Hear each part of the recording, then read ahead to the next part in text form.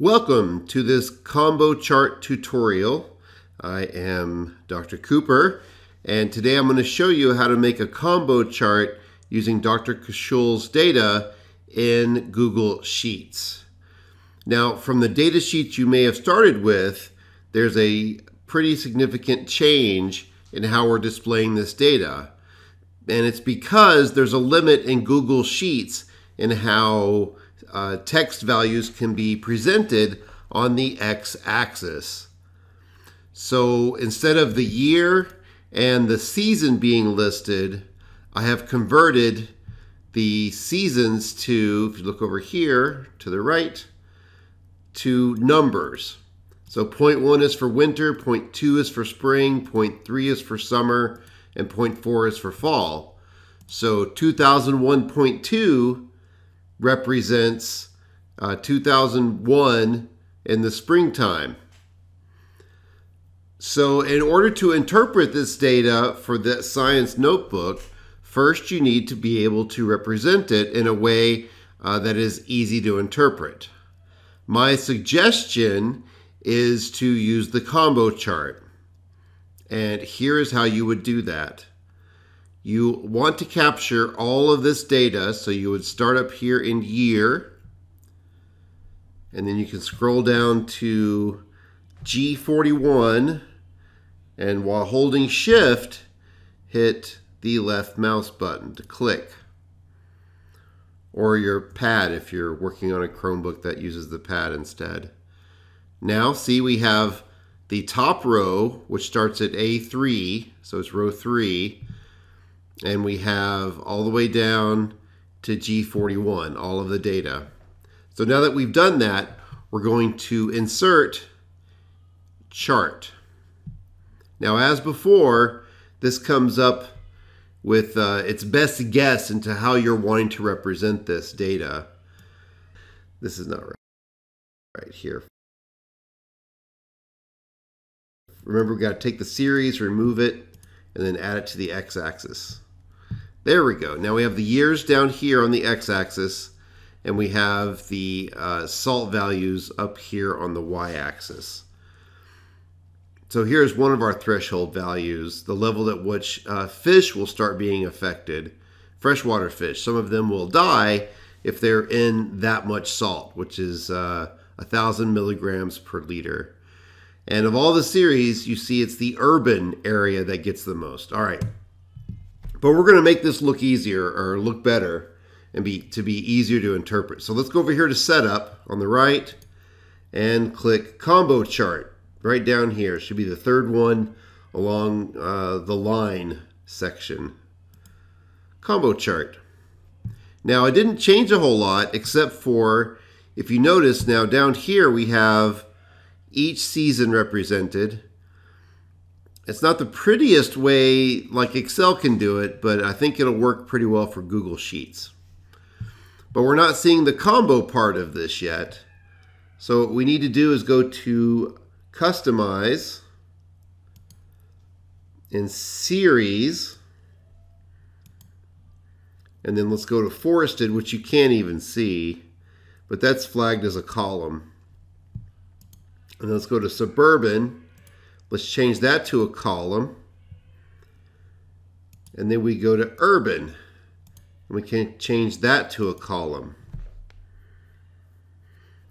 And for our baseline values, for our threshold values here, benchmark values, let's change those to be not colored like that. Let's do like a dashed line and make it like a gray. And then we can do that for the maximum salt content allowed by the EPA. At this level, 250 milligrams per liter, that would indeed taste salty. We can use a different dash style and then give it another gray. And then the lowest value, which is the maximum allowable, not only in New York City, but many cities, maximum salt content allowed. And let's change this to, we'll change it to another kind of gray and give it another dash. Now we can see our benchmark values. We can see our peaks by column for each one, except for forested. But we're not done with this yet. We need to finish dressing it up. Our legend looks okay. There's our forested, our suburban, and our urban. If you want to change these colors around, that's all you. And then we have these other values here. But we don't have our x-axis label, our y-axis label, or a title that makes a little more sense than just throwing the title headers, or the headers into the title. So we can click directly in here too. You don't have to go to the chart and axis title, but you see it did open up on the right. So this is just an example, Baltimore County seasonal salt content. All right, there's a basic descriptive title for the chart. And then over here, we can look at the horizontal axis, and this is in years. But they're also, we'll put a dot, seasons, and then just so that it's really clear, 1, 2, and we'll have a description here as into what these numbers mean are, and that's winter,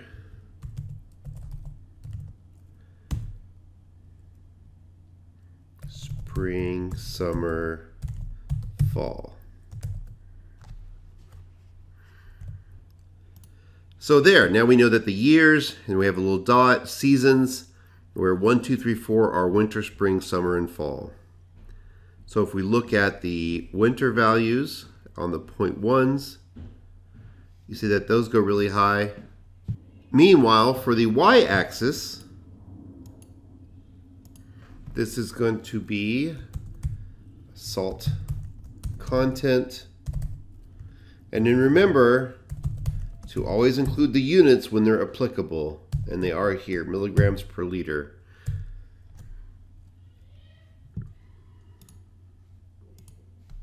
So there's our basic combo chart for the seasonal salt content. That is the first part of charting. Now the second part is going to be a little bit faster here because we can go to the next tab in the bottom of your workbook. Annual average salt levels in Baltimore County. Now we can start doing the same thing here. So now we can highlight all this data as we did on the first tab, and we go to Insert, Chart.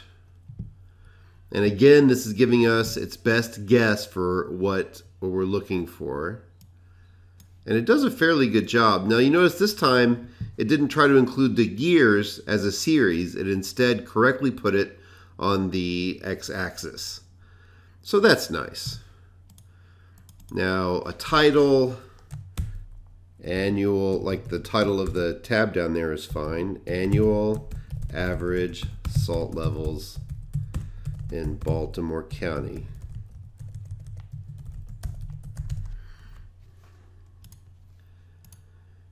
So the horizontal axis, that is year, and the vertical axis, that is salt content in milligrams per liter. Since we did it on the other chart, it is still saved in the sheet, so it suggested those for us. Now we can go back to chart style here, or I'm sorry, setup, and go to combo chart so that we keep it in the same visual style that we have the other one. So we go forested area is a column, suburban area, and so suburban area we can change that to columns, and then urban area we can also change that to columns. Then that gives us a picture of what's happening over the years if you averaged all the values for the years. So again, but our other